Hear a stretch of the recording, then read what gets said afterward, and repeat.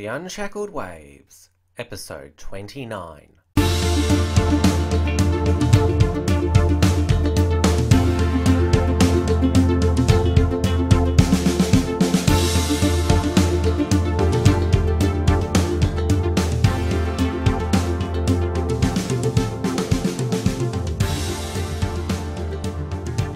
Hello and welcome to the Unshackled Waves podcast. I'm Tim Wilms, here for this week's review episode. News and politics is now becoming quite volatile here, both in Australia and overseas, with smears and scandals now a daily occurrence. I'm joined once again by my co-editor-in-chief of The Unshackled, Suka Fernando. Welcome back. Thanks, Tim, and hello, everyone.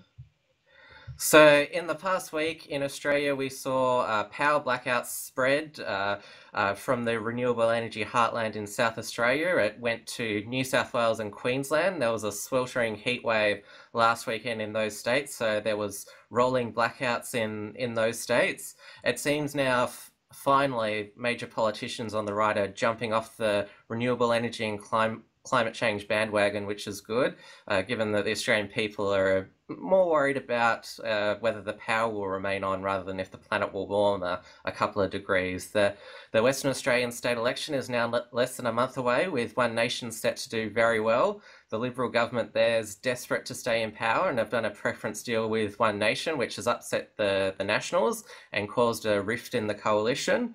Overseas, we have seen the so-called deep state in the United States, which is the intelligence community trying to bring down they successfully brought down Donald Trump's national security advisor, Michael Flynn, and more allegations emerging that Trump is somehow compromised by the Russians. But we'll start with the blackout in Western Australia. Now, even though I live here in Victoria, in a Labor state where we've got a high renewable energy target under Daniel Andrews, the power was pretty good over the past weekend. But you're up in New South Wales, Suka. There were blackouts where you are. Yeah, there were blackouts. In fact, there were blackouts in the next suburb, but I was safe. I never got the blackouts. Thank God. But yeah, there were blackouts, and environmental factors do have an impact, and I think New South Wales was a different sort of story, but South Australia, you could have avoided the blackouts if they didn't have what they have right now. Yeah, well, the energy minister in South Australia, he still denied that it was nothing to do with renewables. He said, it's because the national energy grid, they didn't apparently give some of the power from this gas-fired power station to South Australia to help to make sure that there weren't rolling blackouts. So he said, it's just something wrong with the national energy market. It's still nothing to do with renewables. But Jay Weatherall later said even he conceded that maybe we need a new gas-fired power station to help keep the power on regularly. So even he's now conceding that maybe shutting down all the coal-fired power stations in South Australia wasn't a good idea. Yeah, I think it's nice to see that the fact that this happened has resulted in the Liberals sort of realizing that renewable energy isn't the way to go. I mean, in Q&A this week, we saw even another senator for Labour. She was saying, it has nothing to do with renewables. It was because the power lines got broken by the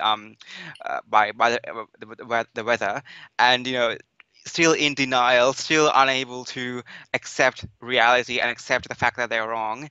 But it's nice to see that the whole nation, and especially the Liberal Party, which is very, pro climate change these days, it's nice to see that they are actually moving towards a more coal power sort of agenda, because even they realize, it doesn't work. We have Jay Weatherall, as you said, doesn't work.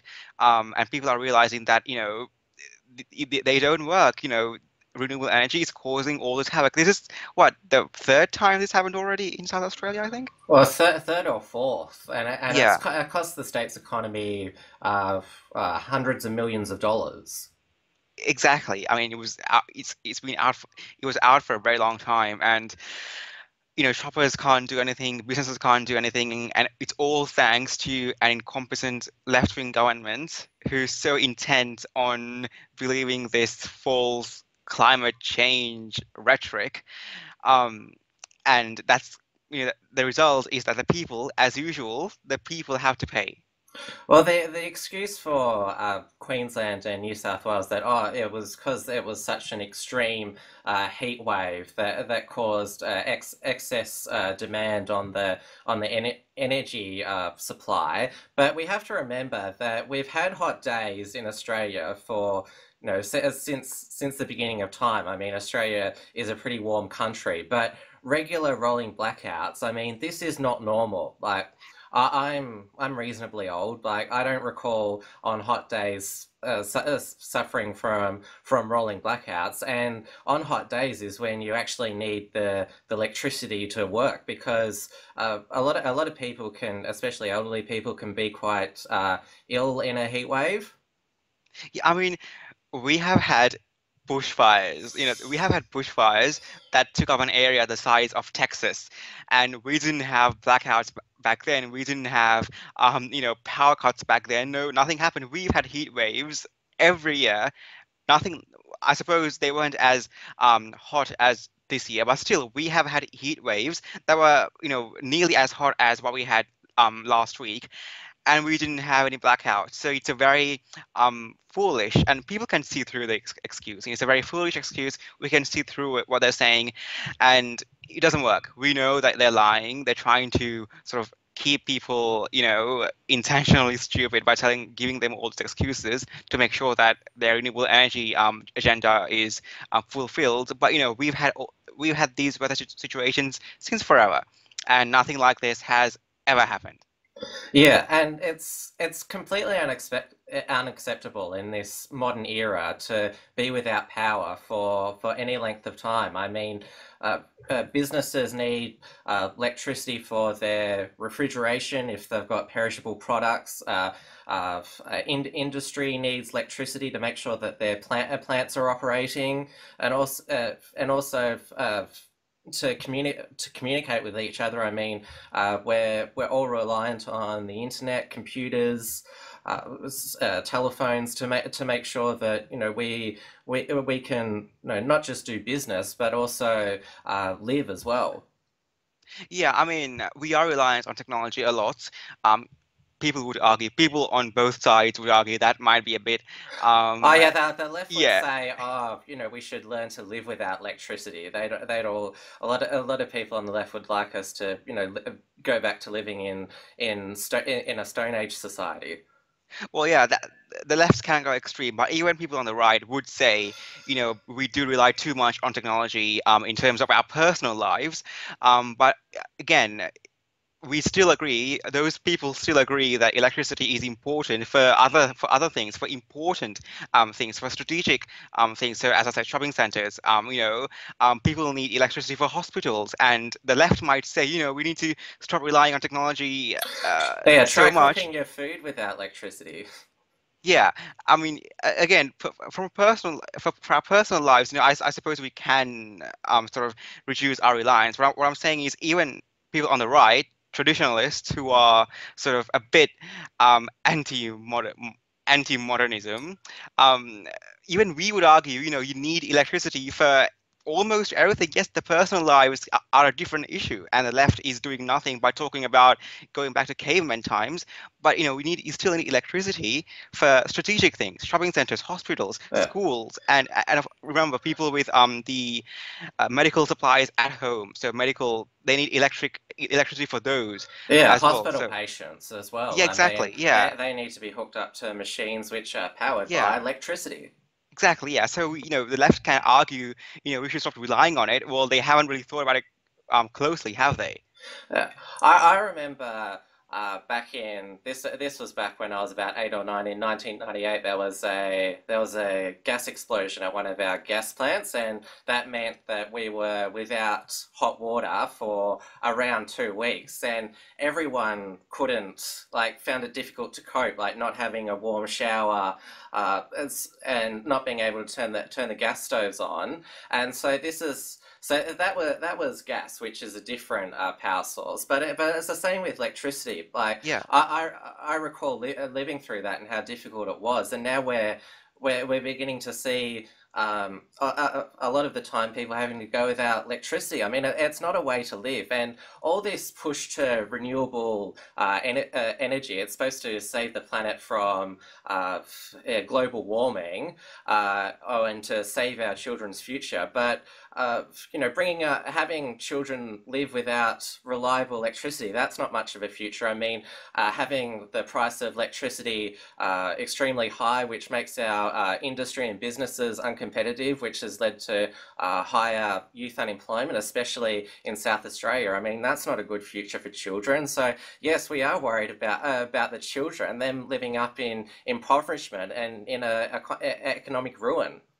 Yeah, exactly. That's the strategic aspect, isn't it? Because, they're saying, as you said earlier, relying on technology and, children's future. Well, the thing is, if since our economy is important, if we, stop relying on it, then that means our economy will collapse, meaning that we will become a vulnerable country. And so which could mean war, which could mean other countries could use that for their own advantage, and use us, and that's not a good future for our children. It's not. So they thought it's a very short term, just like everything. It's a very naive short term outlook the left has. Stop relying on technology. Well, as I said. Economic growth, technological growth. If we didn't have those, we would be invaded by other people, and that means children don't have a future. And considering the fact that the whole crux to their argument is this, climate change rhetoric, which is false in the first place. So it's all lies that are supporting their argument in the first place. Yeah, and it's still like I like that the Liberal Party said we actually want to build coal-fired power stations now. I mean, that's an important breakthrough because I think the Australian people they're not worried about the planet warming now. They're worried, like I said, if the electricity is going to be running. So this has given the Liberal Party a chance to back away from these high renewable energy targets, but they still won't.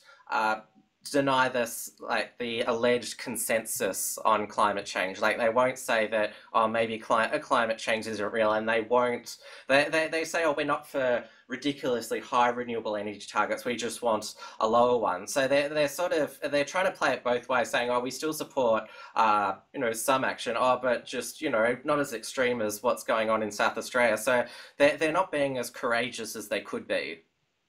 But we need to understand that it's hard to change your platform overnight. It's going to be But hard for but the. but look at what Trump's did. He's like completely dismantled the climate change apparatus in the United States. He has, but he was a presidential. I think let's look at it this way. He was in the election. He was a candidate in the election. He used that. So I think the Liberal Party. I do understand it's hard to change now because they're already in government, and they to the election they took particular policies into the election and they got voted on that as well. So, but the thing is, the Liberal Party in the next election could use this and be like Trump and say, you know what, we were wrong for a while. We get that. We're sorry. You don't have to say sorry, but we were wrong. Just accept that, and start actually supporting non-renewable energy.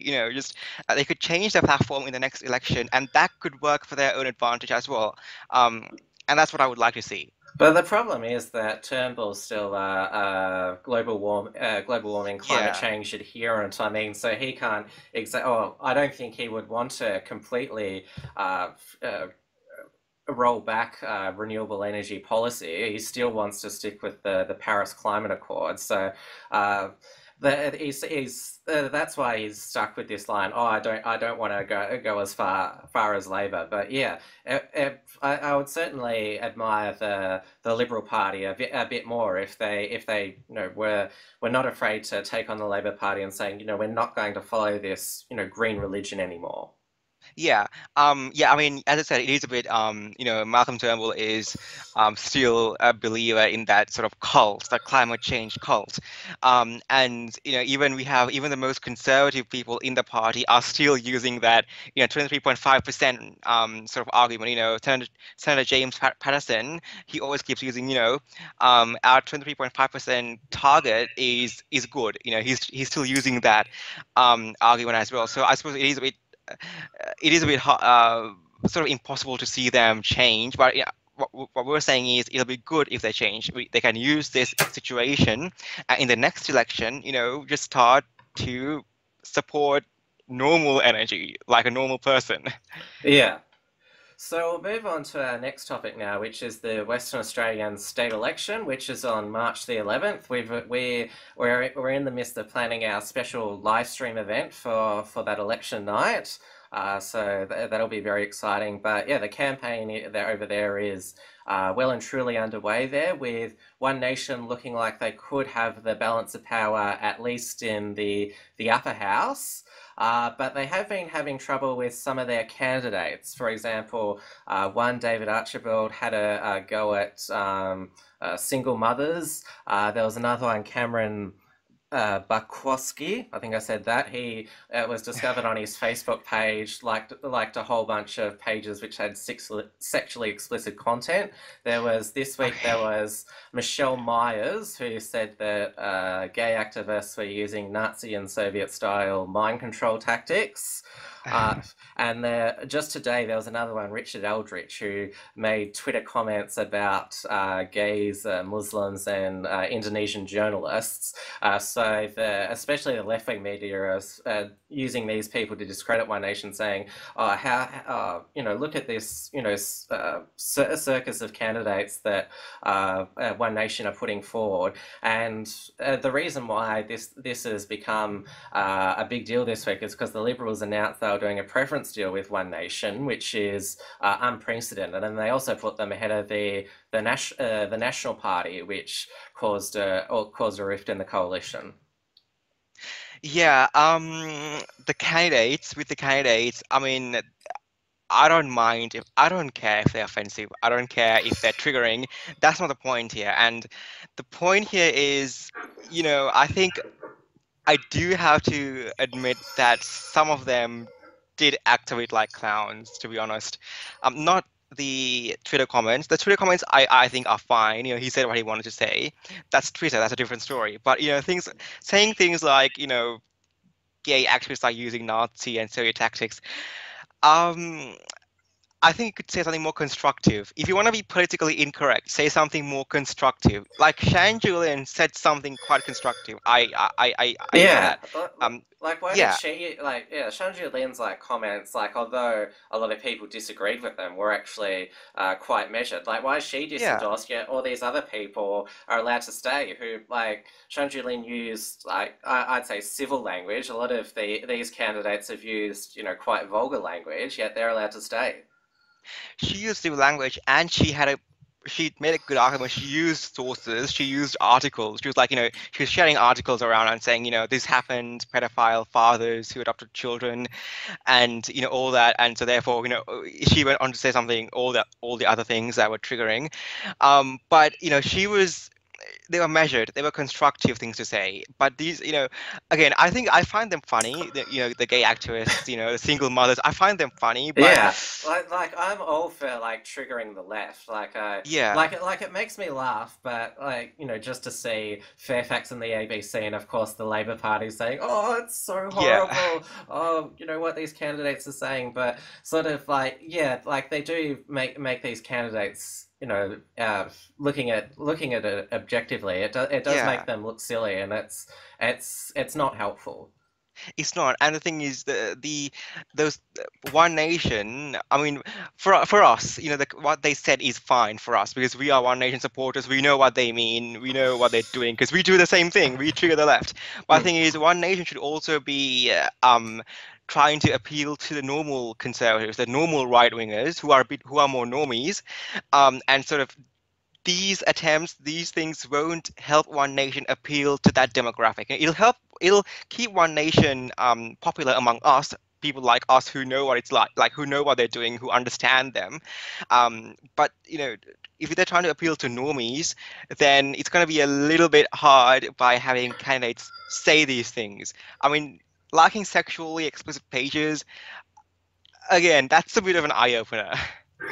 Yeah, One Nations, or even in their first incarnation, had trouble with vetting candidates. I think it's because And I don't mean to be disparaging when I say this, but when you source candidates from ordinary people in the community, there's a lot that are bound to have colourful pasts. So Yeah, yeah, so that's a problem that One Nation faces because they're made up of regular folk who sort of don't have what is the traditional sort of politician CV, and so that's why, yeah, like, if you look at the major parties, major party members and wannabe candidates, I mean, they're told to be very careful with their social media, and they're on strict directions from head office. Don't post anything like this and that. So there's a lot more discipline in the major parties than there is for One Nation, yeah. which is the why they're getting into trouble with these candidates.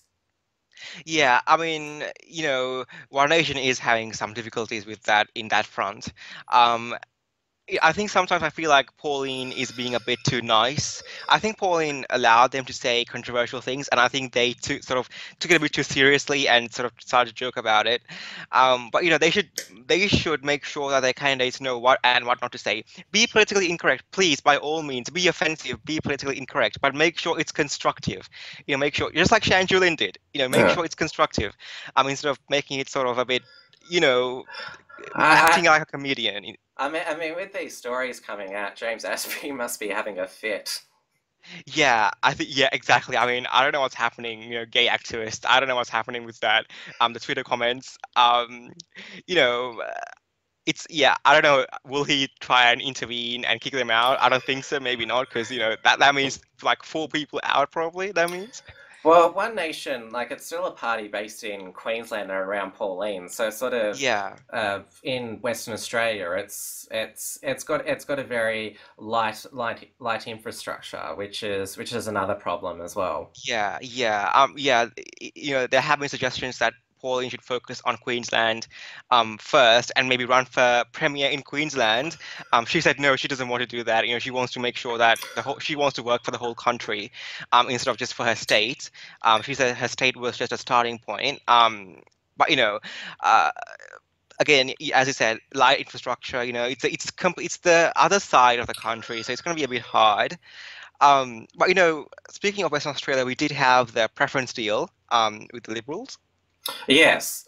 So they've announced Liberal Party that they're not just putting One Nation high on the ticket, they're actually putting them above the National Party. Now, Yeah, the relation between the Liberals and the Nationals is a bit different in Western Australia, that there is no coalition agreement. The Nationals are completely separate. There's not, like, in the eastern states. There's not this, like there is in the eastern states. There's not this formal agreement. So the Liberals are at liberty to negotiate different preferences than what other state Liberal parties would do. But it still caused a rift in the coalition in Canberra. People like Barnaby Joyce are not happy, and the National Party have retaliated, I think, pretty stupidly by putting yeah. putting the Greens above the Liberals in some seats. That's that's disgraceful. Like, Yeah. why would you? Why? Like, why? It doesn't make sense at all. And uh, Well, the Greens. the Nationals in Western Australia are actually quite socialist. So, Oh, uh, really? Okay. because the state Nationals Party actually support bringing back a mining tax on. Oh, okay. Yeah. So, That's very paradoxical. I never well, like expected. I said, the Nationals in Western Australia are a bit different, but yeah, Yeah, yeah. still, That's Barnaby that. Joyce then having to defend a preference deal with the Greens. I know. I mean, it's stupid. It's ill thought out. You haven't thought about the bigger picture here. You haven't thought about the nationals federally. Barnaby Joyce will have to defend them somehow. I don't know how. I feel bad for him now. Mm. Maybe it's karma. Who knows? But I do know that this preference deal has actually had a rift within One Nation as well. I know two candidates have said, you know what, we are not gonna um, conform to this new policy. We are going to actually preference our own people because they are angry that Pauline did preference the Liberals, who she said she hated because the candidates hate the Liberals, and one reason they joined One Nation was because of that Liberal hatred. And I think I don't mind. I don't think Pauline did a wrong thing by doing that because it's a different story. I know Pauline hates the Liberals, but then she said, I'm doing this because I want to make sure One Nation wins the election. That's why I want to do it. And she said so already. She said in the first place, from the first point onwards, she said, I want to do things that will make sure One Nation will succeed. So I don't really see anything wrong with Pauline's decision anyway. Well, she's been pretty defiant in defending the deal, and she said to those Yeah, candidates, if you don't like the preference deal, then don't stand for One Nation. I mean, yeah, and this is again brought in criticism that One Nation is too dictatorial, which we talked about that in the last episode, so we yeah, won't go over it again. But yeah, it once again highlights that party discipline has also been another problem within One Nation. I think she is entitled to make this decision on preferences. I mean, preferences in the major parties, they're always determined by like state committees or state executives. So this is not unusual. And yes, yeah. these candidates and who do they want to give their preferences to instead? Do they want to give them to the Labour or the Greens? Yeah, exactly. Who's left? Who's there that you could give it to? I do know one of the candidates is actually a Labour voter, so he might give it to Labour. Like he's traditionally a Labour voter. I know that. The other is on the opposite. The other is a mining executive, and I'm assuming he's more of a Liberal voter. But yeah, I mean, who are you going to give them to? And it's just the reasoning is, again, I don't like the reasoning behind what the opponents are saying. Pauline hated Liberals. We thought she hated Liberals. We hated Liberals. And what's she doing? Well, look at it again. Look at the big picture here. It's not about this. There's no time to focus on those petty differences right now. This is about making sure One Nation gets a more stronger foothold on the country, in our society, and that's what Pauline's doing. And I support that. I don't see anything wrong with that. Yeah, and it's also another reason why this preference deal has taken place. I mean, the Liberals always had a policy of putting One Nation last. This was back Yeah, during their first incarnation. But of course, Colin Barnett, the Liberal Premier of Western Australia, is desperate to retain power. I mean, he's doing terribly in the two-party preferred polls, and so he thinks this is probably the only way to save his premiership. And it's interesting because most people consider Western Australia to be quite a conservative state, and the fact that the polls are pointing to a Labor landslide victory, the reason why this is happening is because of the downturn in the mining industry there in Western Australia, which has turned the state government finances into the negative, and yeah. so they're running budget deficits now, and so the Liberal government has been viewed as not managing the state's finances very well during the mining boom and splurging it out, and so Yeah. this is why that they're actually prepared to give Labor a go. Yeah, I mean, this is a different topic, I suppose. But just because you have, I think the Liberals were being a bit too complacent. Just because you have mines and resources doesn't mean you have to be very complacent, and sort of not care about your spending, your fiscal policy, because you do have to care about that. See Venezuela, what happened in Venezuela, the country with the richest oil reserves in the world focused too much on their resources instead of focusing on the long term, and now they're all the way down at the bottom. Same thing, similar thing with Western Australia. Focus too much on their resources, which is you have to focus on them. I'm not saying you shouldn't focus on them. What I'm saying is don't sort of focus on them too much. Let the market decide in a capitalist way. So they did that, and now it's hard for them. So it's they reaped. Sorry, they sow, and now they reap. So really, there's nothing much to say about that. Yeah, like I don't think that Labor would be good for Western Australia, but it just Oh shows no, yeah. just shows what a bad job the state Liberal government has done. Exactly. Yeah, just like it's a trend, isn't it? It's a trend these days. Liberals are doing such a bad job everywhere. Um, when it comes to they're meant to be conservative, but we know that. for example, 86% of our income tax is spent on welfare, even by the liberals, who have done nothing about it. So we expected economic conservatism. They're not giving us economic conservatism, and now they're wondering why they're losing to parties like One Nation. Well, it's a pretty obvious reason. Look at the past, and you will see why you are losing to One Nation. And maybe this deal will work in their favor. They realized that, I suppose, in Western Australia. So maybe this deal will work towards their favor. Yeah. So let's go overseas now, which is our next topic is Trump versus the deep state. Now, what is the deep state? We should define that first. The deep Yeah. state, I only learned about this the past 24 hours. The deep state refers to the fact that the United States government, it's not run by the people who are elected to be president or congressman. It's run by the bureaucracy and the military Yeah. industrial complex, and they make the decisions. And the relevance to this, to Trump, is that the intelligence agencies, the CIA, the NSA, appear to have been leaking to the mainstream media because they leaked the fact that the former National Security Advisor, Michael Flynn, had spoken with a Russian diplomat about sanctions. So the reason why Michael Flynn had to resign was not because he discussed sanctions with this Russian diplomat, but because of this leak, he had ended up misleading the Vice President Mike Pence about it. So it wasn't for speaking with the Russians he got into trouble, but the fact that he'd misled Mike Pence, which forced his resignation. So it was more of a technical resignation, but the leak was designed to, because Flynn wanted to have positive relations with Russia, the intelligence communities wanted to have him removed, which they succeeded in doing. And then the next day, there were more allegations that the Trump campaign had communications with Russian intelligence. They didn't allege, this was in the New York Times, they didn't allege that they were assisting with the alleged hacking of the election, but just that there was contact. And so it's now clear that the intelligence agencies are actively working against Trump's policy of trying to have positive relations with Russia. Yeah, the intelligence agency hates the fact that Trump wants to work with Russia to defeat ISIS.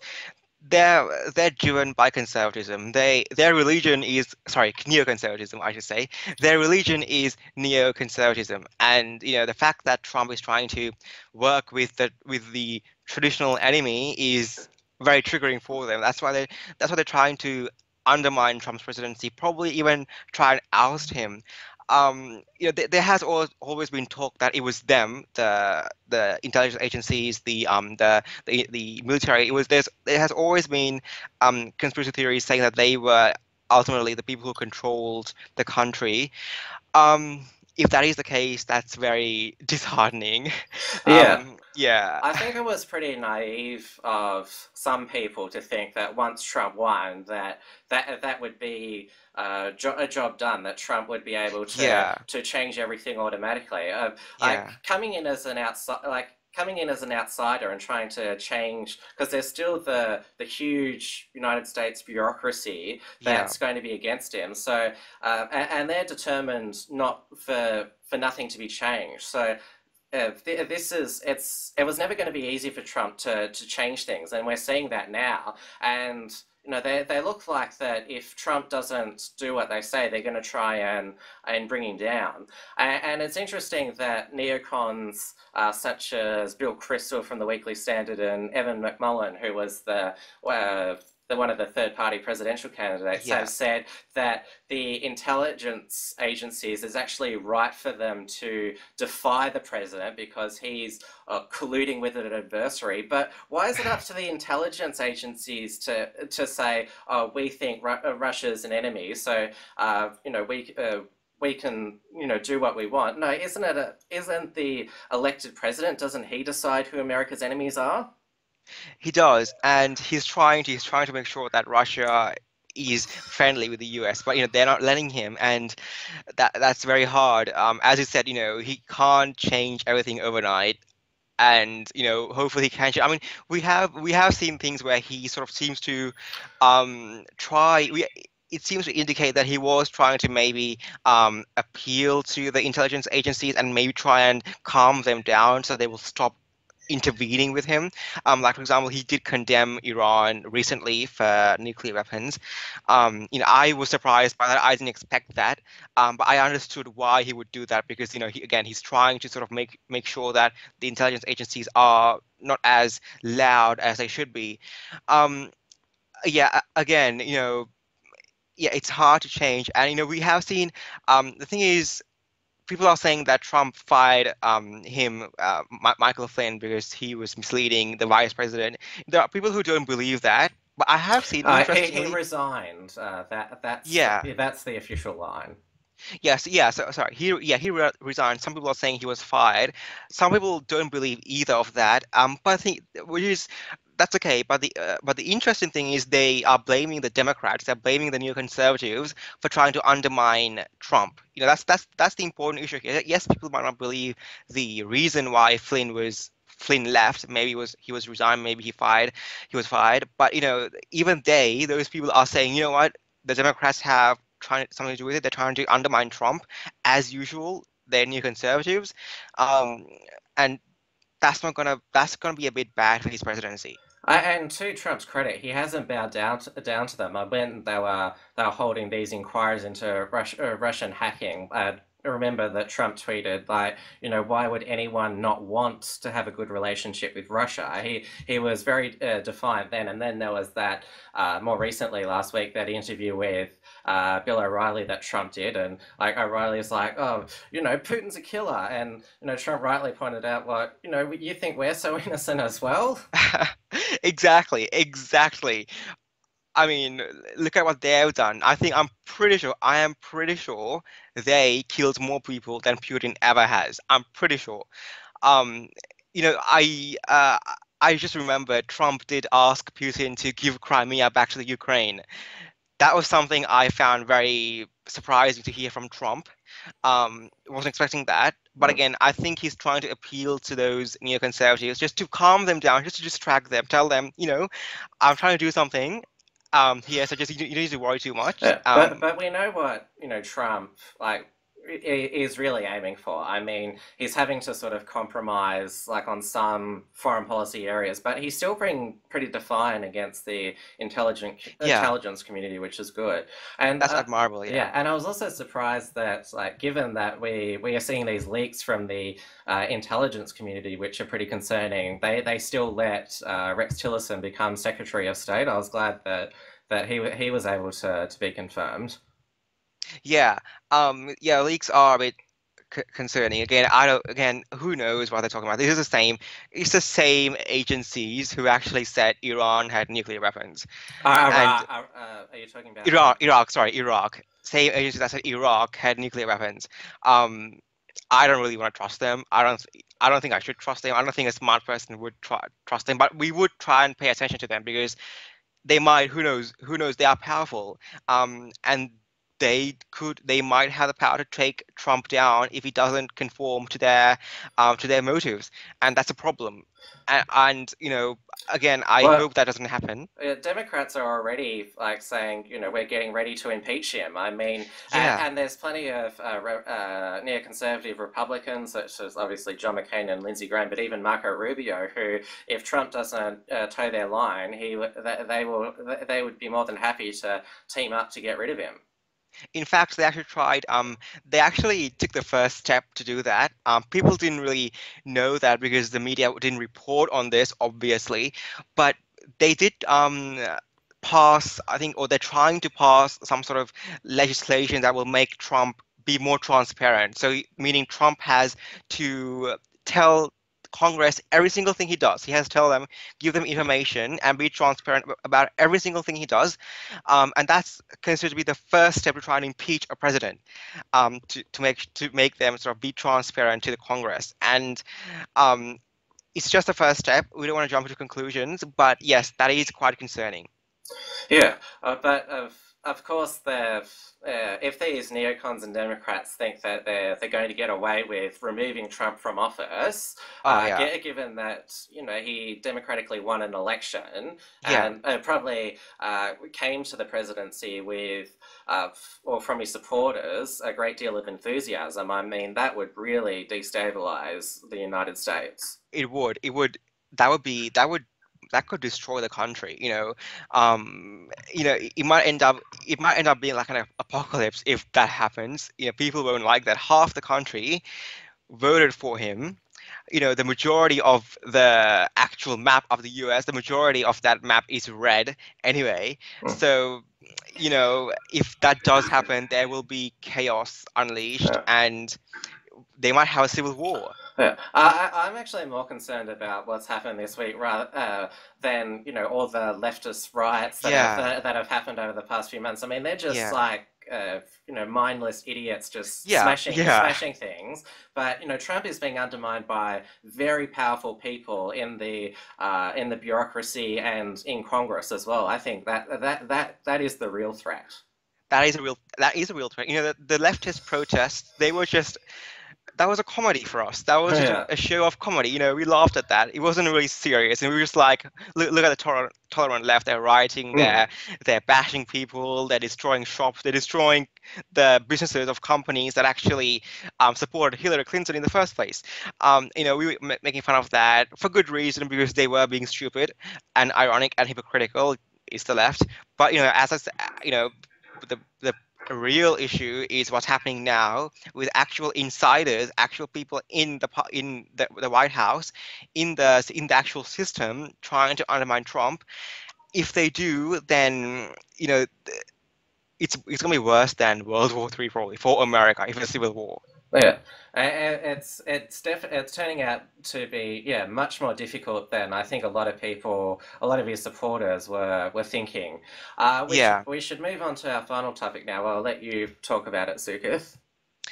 Yeah, so on Monday we had Q&A. I never watched Q&A. Yeah, I watched we it should once. explain Yeah, for those who don't know, Q&A is a panel discussion program on the Australian Broadcasting Corporation every week where they have a panel of about 5 or 6 people and the show host Tony Jones and the studio audience are all very left wing, and it's yeah. basically a left wing attack program Circle. on conservatives. It's a left wing circle jerk, and it never gets anything done really. They just argue, they shout at each other, they ask questions. That's it. No more. No one's happy. No one agrees to anything. It's No, awful to watch.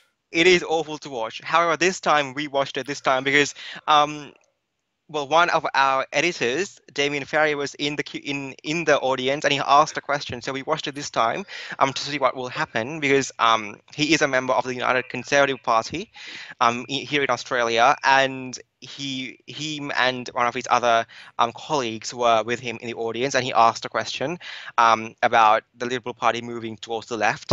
But in the program, there was a I think she's probably the biggest oxymoron you would ever meet in your life, like the biggest sort of hypocrite, like ironic person you will ever meet, because she happens to be an Islamic feminist, um, which is a new fad with the feminists these days.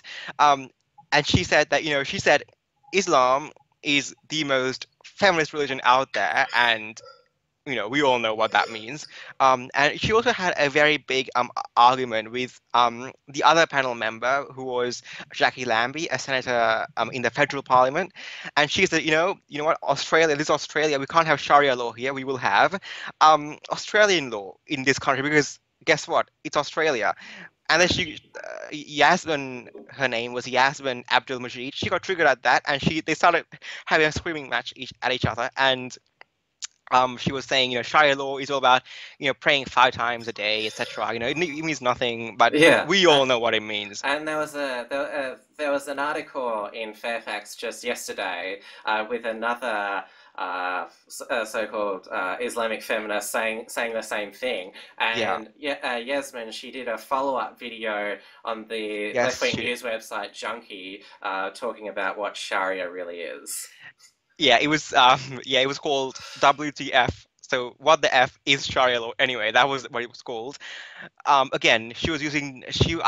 It's pretty obvious she was employing this Islamic strategy. It's a strategy called taqiyya, which is that you can lie about Islam, you can lie or hide anything or be dishonest about Islam in order to protect yourself. Because if you are under the threat of being persecuted for being an Islamic person, or if you're under threat of being deported, or if your religion is under threat of being sort of banned from your country, then you can use taqiyya to actually sort of lie about your religion and make sure that people are oblivious to what it really is.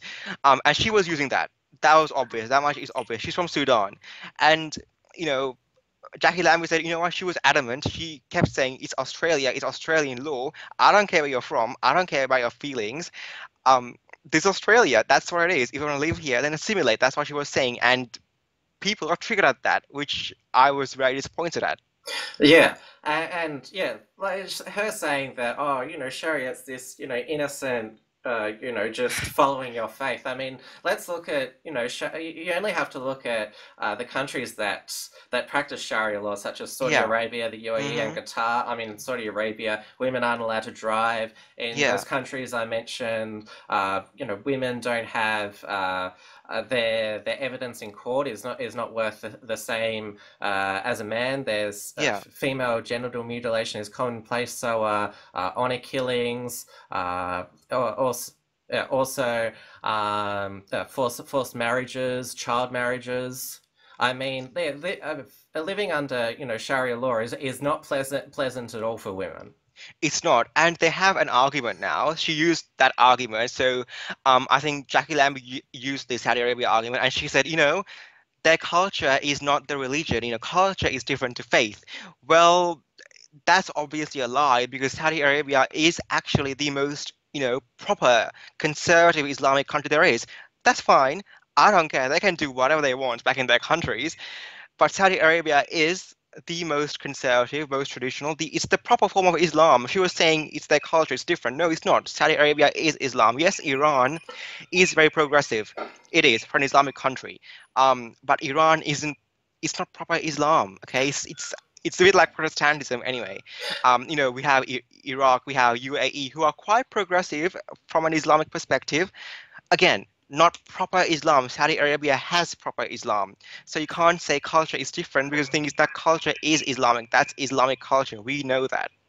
Yeah, and it's also worth pointing out that Yasmin, the reason why she's able to have her interpretation of Islam and be a feminist in Australia is because we have pretty Hmm. much gender equality here in Australia. I Yeah, mean, exactly. she's much free to be a woman and pursue what she wants in Australia. If she was in one of those Middle Eastern countries under Sharia, which Sharia law, which yeah. she seems to defend, I mean, she'd be pretty much chained to the home. She would be. She wouldn't be allowed in that show, in a TV show in the Yeah. first place. She wouldn't be allowed close to a TV studio, because that's how it is. Again, I don't care. That's their traditions. I don't really care about that.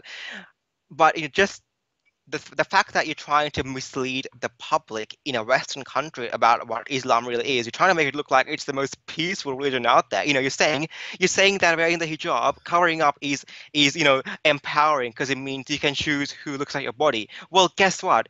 That's not the principle. The principle is it was used by the Islamic patriarchy to force women to cover up. It's a law made by men to force you to conform to society. It's not meant to be some sort of empowerment.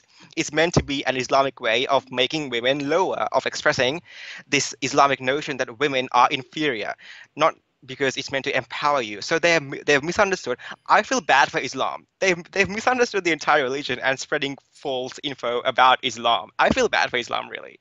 That's quite a weird spin to put on it. Yeah, well, I understand when people, I understand when religions are, manipulated to sort of suit other people's agenda, So I feel bad for them because Islam isn't like that. Okay, Well, Islam is, Yassmin might have fooled the lefties, but yeah, yeah, most of us on the right who actually pay attention to what Sharia law is, yeah.